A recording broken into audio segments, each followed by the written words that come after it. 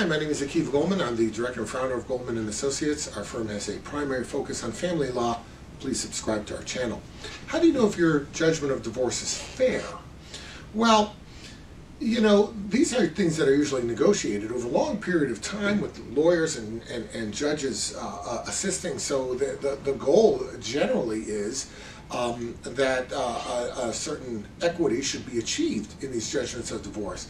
If you're asking the question, how do I know it's fair, it would suggest to me that we're dealing with a different scenario. It's not one that the parties have struggled with and worked out and tweaked over time. It's something that you're being handed and you're saying, here, we're getting divorced, here it is, you don't have a lawyer and I do, is this agreement fair? Well, if you can't tell whether or not it's fair, that ought to tell you one thing: you need to get a lawyer. A lawyer's going to have to look into it to determine whether or not it's fair. Now, fair doesn't necessarily mean equal.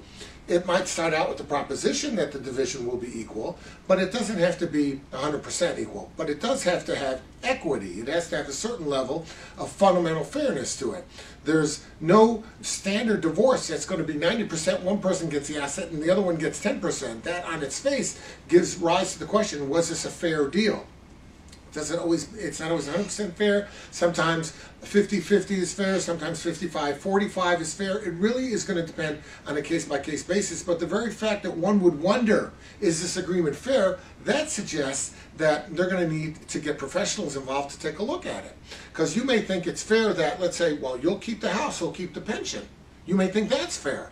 The only problem is the house has a mortgage, it's got $50,000 equity, there's $300,000 in the pension. So at that point in time, it becomes unfair. So we'd have to look at it very carefully to make those determinations. If you have a question about your judgment, reach out, and of course, we'll be glad to help you out.